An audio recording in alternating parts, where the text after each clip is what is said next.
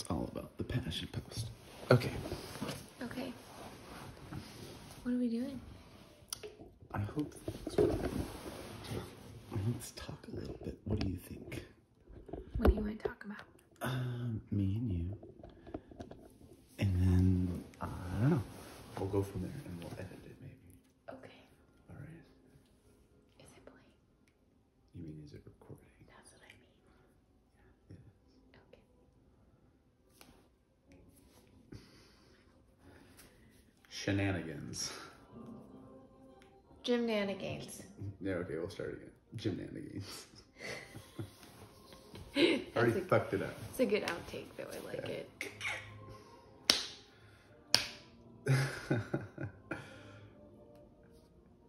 Hey, everyone. I'm Melissa. And I'm Scott. And welcome to Gymnanigans. And this channel is about workout, food, couples, Recovery.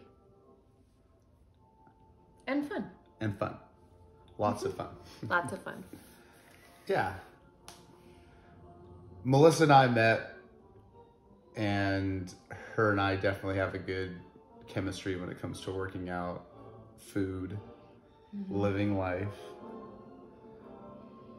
And I think we do a really good job sharpening each other up. So we thought we'd share it with you guys. 100%. So Scott is a black belt in jiu-jitsu, and I have been doing functional training for probably about 15 years. And we just kind of balance each other out. He beats me up on the mats, I beat him up for the weights. Yep, she does. Actually, we did a workout today, and we usually do 3 or 4 rounds, and today Melissa was like, we're doing 4. And I never complained, so I was all about it. And it's good, because she pushes me, and I bring her back a little bit. It's kind of interesting. It works out. And then you have this dog. This is Duke. He's our mascot. You'll see him in a lot of videos, too. And he's got to get in the pillows. It's got to be in the right position. So it was interesting because Melissa and I would do workouts, and then it took me about a month or two, I don't want to say to convince, but to just try rolling around on the mats. Basically, he showed up with a gi and was like, would you try this on? That's and I was right. like, here we go. It started. And I got her a belt. I think I tied her in with the belt. He is adamant. He needs attention right now. Come here. What are you doing? Like, screw you guys. Come here. Are you camera shy? Come here. Look at that face. Go away. He's like, you're watching me. I'm just going to lay you down. Oh, that was great. It was great. So I strapped her in, and so I'll let Melissa explain it. But we started it out because I know she's got some trauma in her life that she's had. And we had a couple moments where we had to take a step back and figure out like how we could address it. Because I know it's been an issue for a little while, or a long time. Long time. And so another thing that you could talk about is, you know, your Air Force workout and what you did to pass it, and you know what else you've done to kind of push through some of those hurdles. And it's interesting that you got to this point, and then now I can see a big change in how you handle certain situations and when certain situations are put in front of you. Yeah.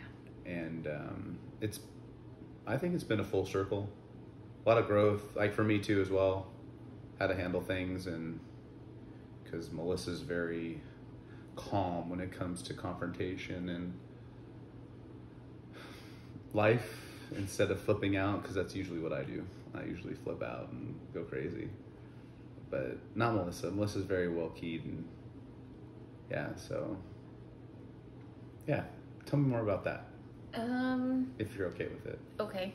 So I was doing a marketing project for the special ops unit down here at Ellington Base, and I was very good friends with the commander, and he happened to share the target demographics with me and said that they wouldn't be looking for women because they can't pass the physical assessment. And I was like, hand it over, like, let me look at it. And I had been training really hard, and it's interesting, I had a lot of questions about what my goals were, and I didn't really have a goal. So I decided to set my goal to pass the Air Force Special Ops test. And I trained for probably 6 months. I ran the test 3 or 4 times, and it's by far the hardest physical thing I've had to do. I know they've changed it since I ran it last, but it took a lot of time and dedication, and it was a lot of work.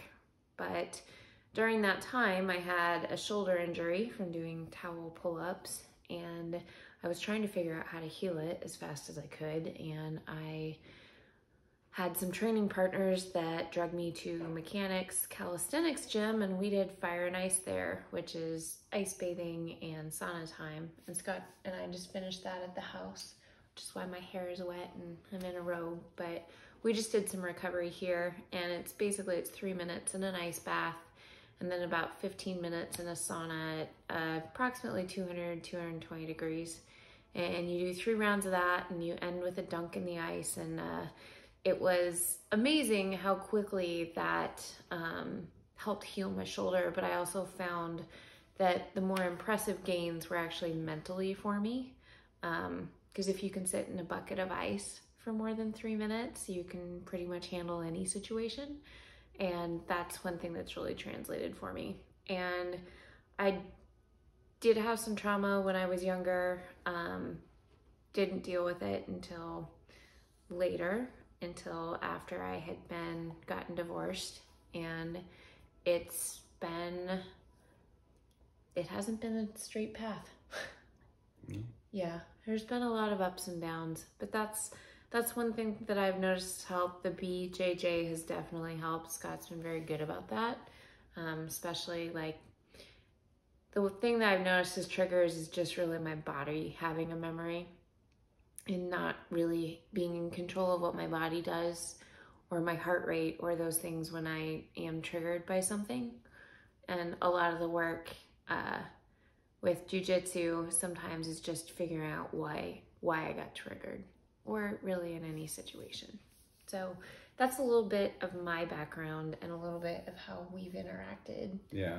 And some of the goals that we have, but really we just want to be healthy and have fun too. So yeah. And I mentioned to her an article I read about, some past memories that don't come up till later.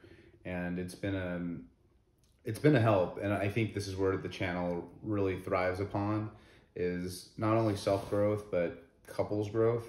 So a thing that I like about what we do a lot is when we train in the gym together, she has a lot of things that, she's been doing functional training for 12 odd years. And this is where it's kind of funny, because I've been training for 12 years or so on the mats, and her and I can go off each other a little bit when we're on each other's side of the gym. And I like that because I'm not perfect when it goes over to the gym. And just recently, it's only been about 2 years now that I've been really hitting the weights in the gym hard. And for her to show me some new light and some new skills and some new movement has been just a jump in gains, I guess, if you will. And I'm really grateful for that. So I say that because we get a lot of looks and comments, I think, at the gym. And I'm not trying to say like, oh, that's what we do and it's all about, but it's kind of inspirational. And that's what I think this whole relationship is too. And I like to bring that, this energy into the videos that we provide for you guys. And yeah, it's all about growth. That's the biggest thing. Because her and I have the same background too, like being divorced and having to go through some family issues too. Her and I are both going through some family stuff, it being the holidays right now. And yeah, so it's all about growth. And we like to communicate a lot through that too. And I think communication is key. I'm not trying to make this into a whole you know, psychiatric video. But yeah, it's a good place. And like I said, when we first met, it was about the fire and ice, because I did a lot of ice bathing too when I was in Fresno, and we kind of caught on there. And a lot of people, there's a lot, I see a lot more people doing it out here actually. Yeah. I've seen. I kind of run in the gym crowd though. Yeah, that's true. That's true. We have a whole group of, it seems like, a little bit of outliers. Mm-hmm. That's true. Yeah.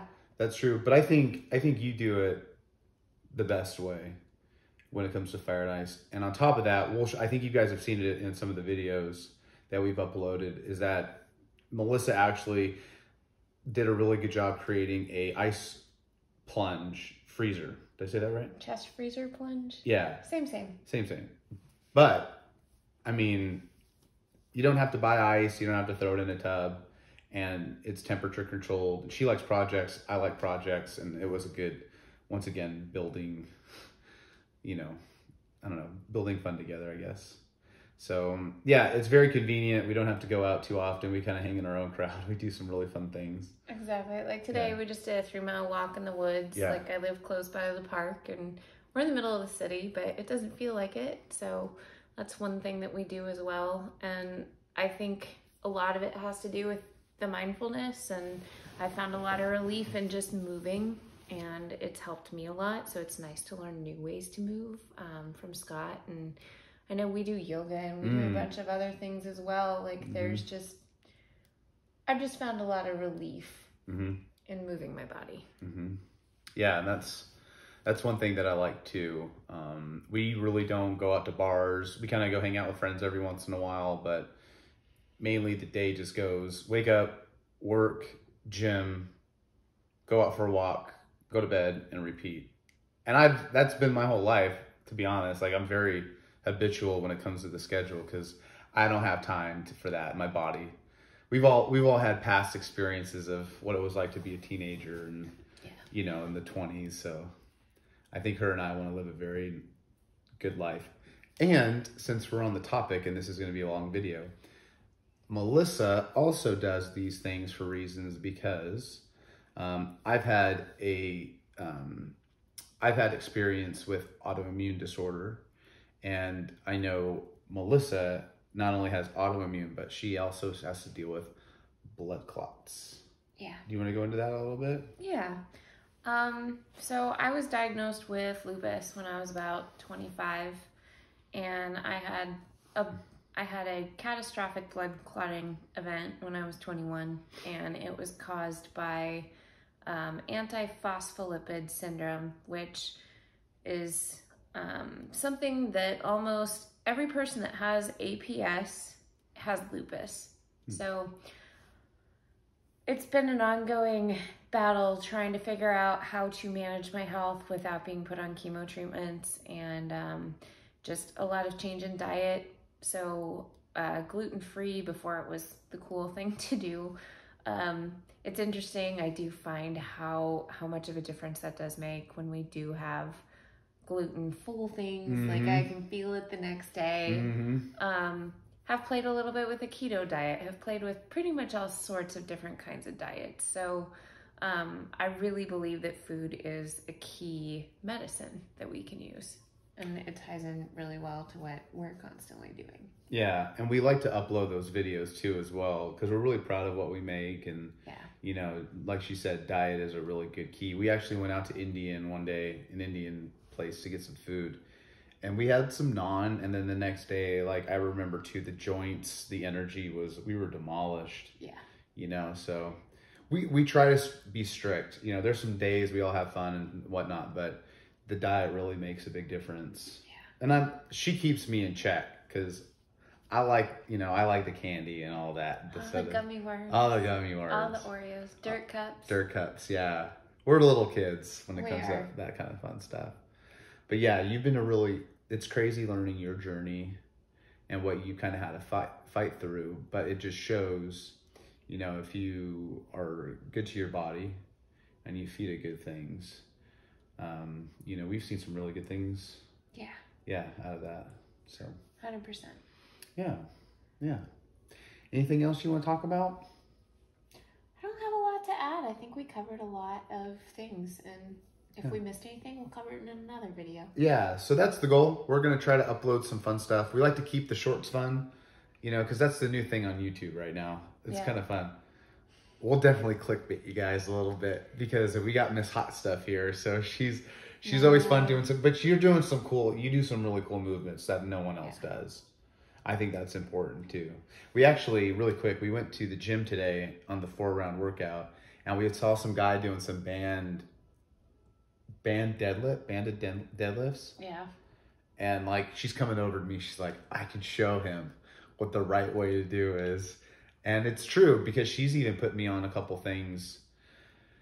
Man, some chest workout bands, ab band workouts. I mean, you name it, you got it. You got something for it. And the nice thing too is like if you're fighting injury, I'm definitely the human to talk to because I've had to hit the reset button so many times because of my health history that I've just learned alternate movements for everything. So she was actually battling a shoulder. So here's the funny thing. She was actually battling a elbow/shoulder injury from jiu-jitsu when we were first starting out because she goes 1,000,000%. You know, she really does. And it's good. Like, I've never rolled or worked out with someone, I mean, as talented and as strong as you are. And it's not just because you're a female, but like really it's a very, you know, it's astronomical how much you've been able to grow in that. And I've had to deal with a shoulder injury in those warm-ups that we do. She's got a really good warm-up that we do daily. And those really have been able to heal us. They ward off injury. They really do. Yeah. And that's a big thing because in the community, it's just like roll your arms around, run around the thing a couple times and like, let's go. But we do like a 15-20 minute it is warm up. We also cool down though. Like we do yoga. We have a yoga stretch routine at the end that takes about 10 minutes and it's just a nice way to like cool down and also to stretch everything out. Helps prevent injury. I think we should show that too. I think that would be a good warm, you know, cool down video to do. Yeah. Maybe we could speed that up or something. I have a few of those, I think. Yeah. Okay. Perfect. So yeah, that's pretty much it, you know, of just going through her and I and yeah, we're having a good experience. So why not come along? We have an Instagram account. We kind of throw on some more photos of food on that one than anything. There's lots of food. So if you like food porn, check us out there. Yeah, it's for real too. Like we come up with some random good stuff. Like last night, so we like these dirt cups with the whole pudding and gummy worms and stuff. But I threw in an Oreo with a toothpick with a marshmallow on top. Roasted. He got me a butane torch for my birthday. I think he got it for himself. It was for you. Yeah, it was. But still, you never know. Anyway, thank you for letting me do this video. Yeah. Yeah, it was fun. Awesome. All right. I'll get better at these, I promise. Oh, I think this was good. This is all going in it. So okay. With that, you guys, have a good one, and we'll see you later.